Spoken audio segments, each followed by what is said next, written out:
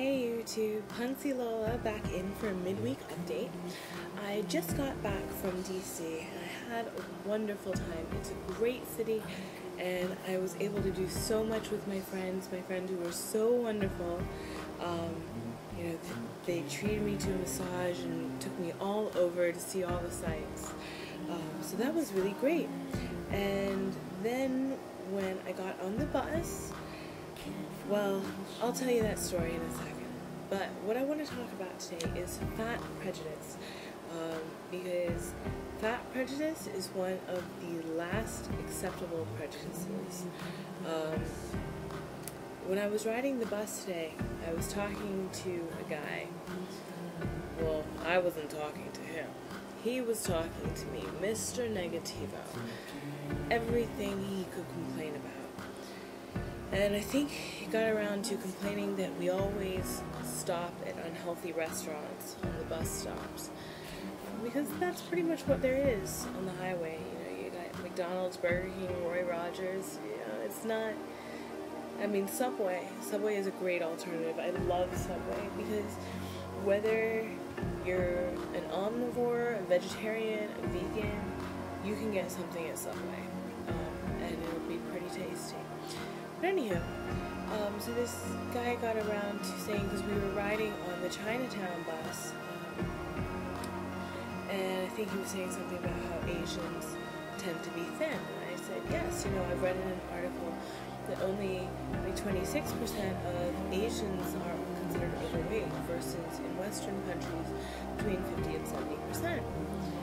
And he said something, and then I said, I think it's probably because of their diet, they don't eat as much. He said, yes, but they're becoming more overweight because they're eating more Western foods, this, that.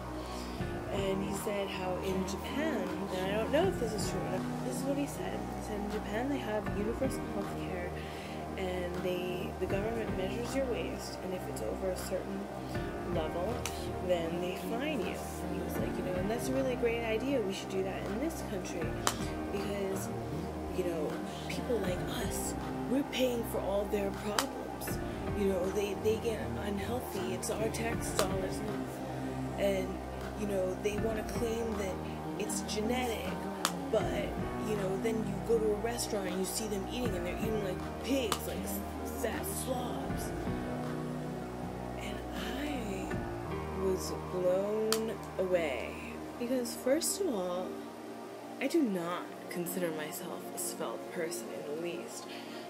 According to the BMI charts, I will not be considered a normal healthy weight until I am 164 pounds, which is 4 pounds away from my goal weight.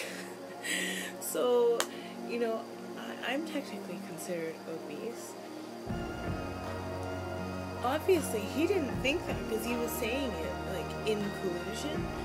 But then again, maybe he might not have, because he also complained about all these women being able to use the bathroom.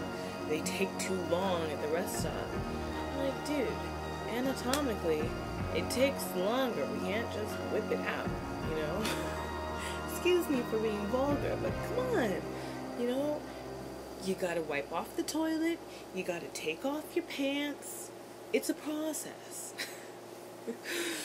So, so I don't know, maybe he did consider, I don't know, but anyway, fat prejudice is so acceptable.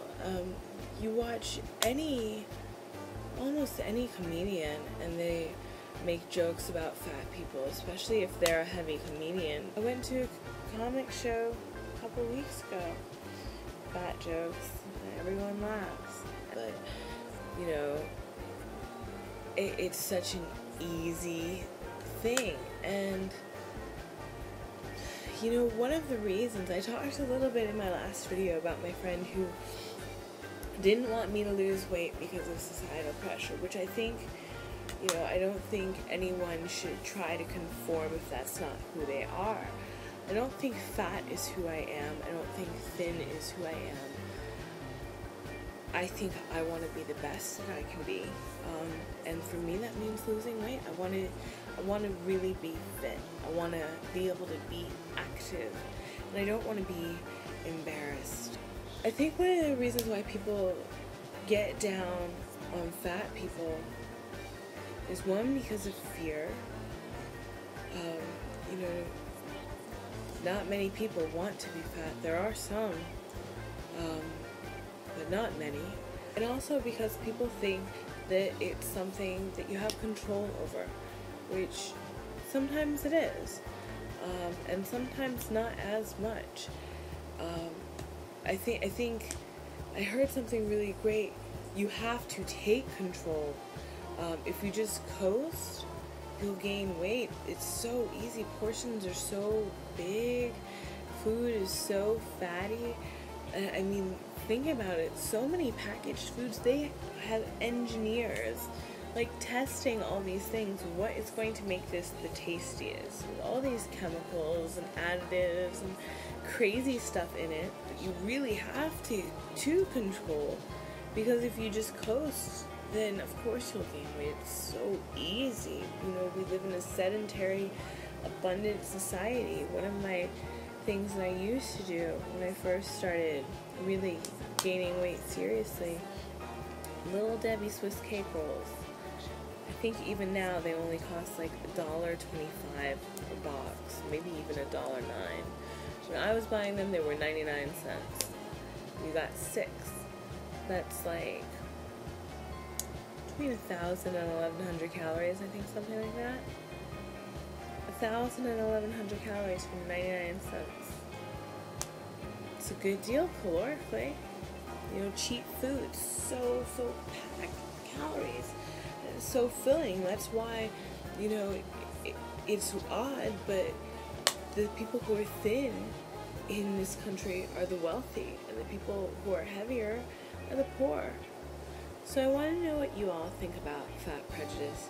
Do you think that it will ever go the way of,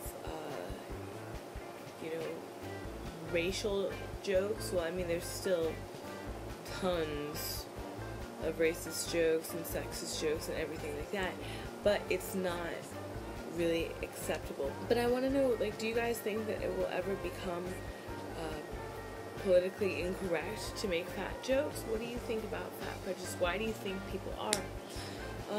So I know this video is really long, but you know, it's something that's on my mind. I'm sure it's on a lot of yours. Anyway, I will check in with you guys on Thursday with another weigh-in. Hopefully, you'll be seeing less of me. Bye.